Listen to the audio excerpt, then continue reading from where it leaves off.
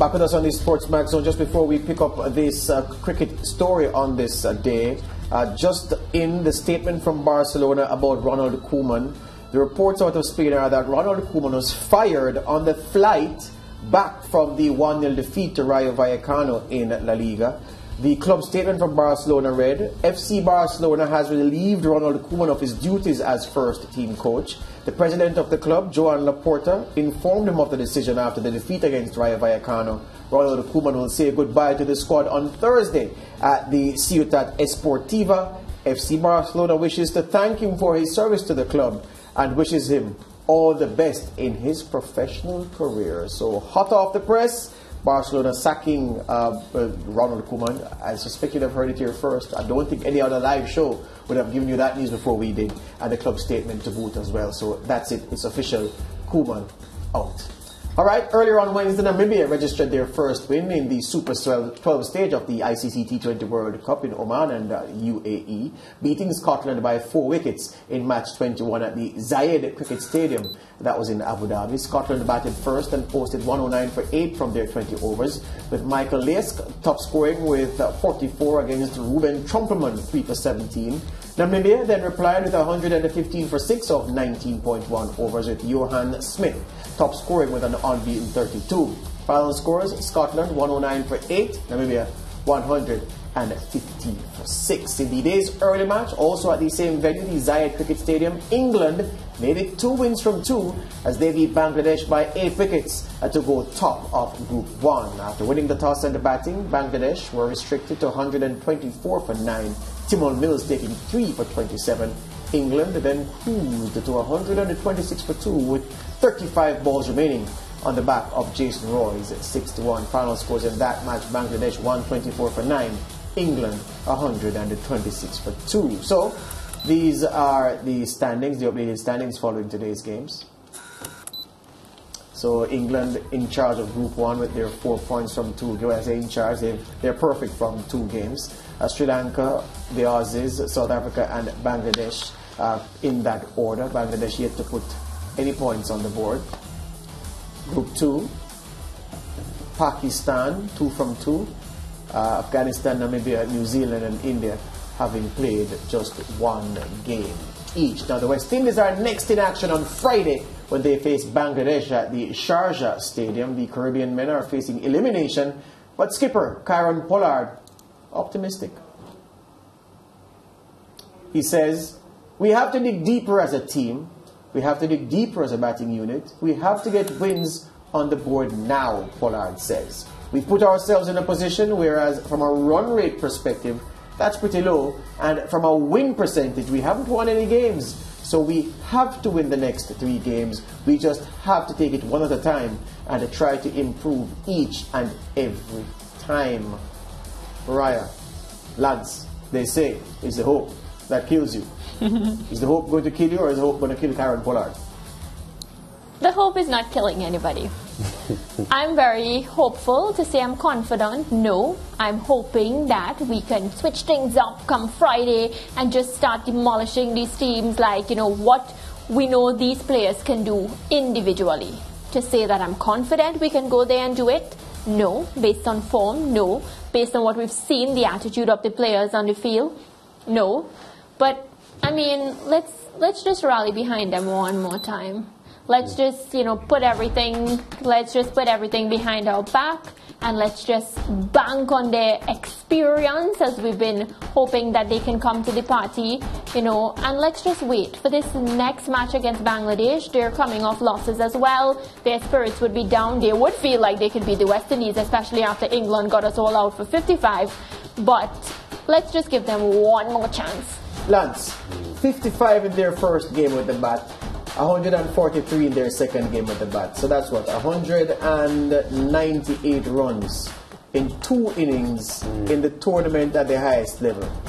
If someone told you that a squad with the profile of the West Indies, with the experience they have there, the experience from being around for a long time, the experience in excellence, Russell, Pollard, Gale, Bravo, all of those guys, would you have believed that a squad of this profile, this experience, would have given you 198 runs in 2 innings and taken only 6 opposition wickets? Absolutely not, George. Absolutely not. What this tells us is that the warm-up form that the team had been showing was not an illusion. There are problems with the team form, non-performances and so on, and it showed itself when the tournament started, because, you know, we wanted to feel that the warm-up games were just that, warm-up games, and you could see some experimental decisions being made by Captain Kieran Pollard and so on. Yeah. But the tournament has started, 2 games now, and the performances have been just as bad, in some cases even worse. Pooran, Hetmeyer, Lendl Simmons, Andre Russell, single-digit in averages at the moment, and outside of Evan Lewis with an average of 31, I think, at the moment. Nothing for the West Indies to feel happy about. Only 2 bowlers have taken wickets so far from the 2 matches, Ravi Rampal and Akeem Hossain. So I hear what Mariah said about the Bangladesh is coming off 2 defeats as well, so Bangladesh are themselves not playing well. So to me, that's the only hope that the West Indies has, that they're up against a team Friday that isn't playing well either. But from my end, there is no confidence on this West Indies team recovering. Yeah, and can we just please talk about the fact that Jason Holder has been included? I would love to hear what you all thought about that decision. And do you get the sense that he's going to play along with Roston Chase on Friday? Well, it would be a travesty if neither plays. I would expect both to play, given the form the West Indies have shown.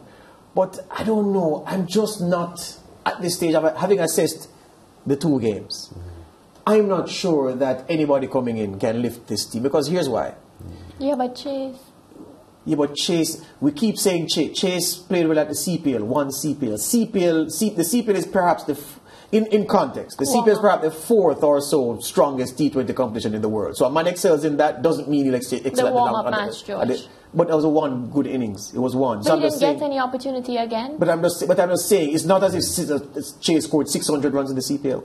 But so I'm just saying that. So nobody can guarantee. Look, if Chris Gayle with his record of runs, Pollard with his runs, Russell with his runs, Lendl Simmons with his runs, can't switch it on and adjust the conditions and deliver in a significant way at the World Cup, then I'm not confident that anybody with less experience than those, and Roston has, and you know Roston is my favorite cricketer, but I'm just saying that I would have played him from the first game, I would have played him in the second game, and I definitely expected to play in the third game, but there is nothing to guarantee that he would have trended better than those who played ahead of him, because the CPL form must be taken in context. And I'm going to ask you a question now, both of you. The way the West Indies have played, look at the other guys then. Roston hasn't got his chance just yet. Hetmeyer, nothing in the 2 games. Pooran, nothing in the 2 games. Say Lendl Simmons. Nobody anything except Evan. So the point I'm making is this. Do we not now see why the selectors went back with Chris Gayle? Because remember, you know, it's not as if the others, the alternatives to Gayle, but that's what Polly was saying, are doing so great that we don't need these guys anymore. It is. I can see logically. The only thing was that some weren't actually there, like Sherpy and Rutherford.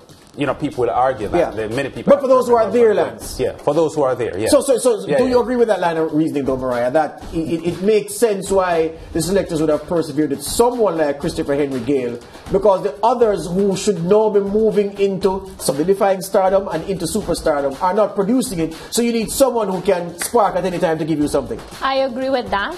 For the first 2 games that we lost, I'm saying at this point you cannot be doing the same thing over and over and expect a different result. And I'm saying that if they continue doing that, if they go with that same team come Friday, the fans and I mean the cricket loving public will literally Who would you take out? Who would you put in? Both of you.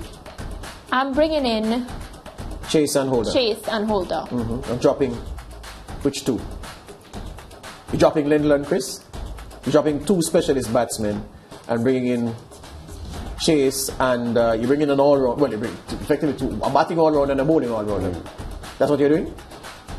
Yeah. Lance, what say you? Yeah, well, Chase and Holder would play for me. For sure. Well, I had Holder in the team from the beginning, and I had Chase playing in the first game. Same.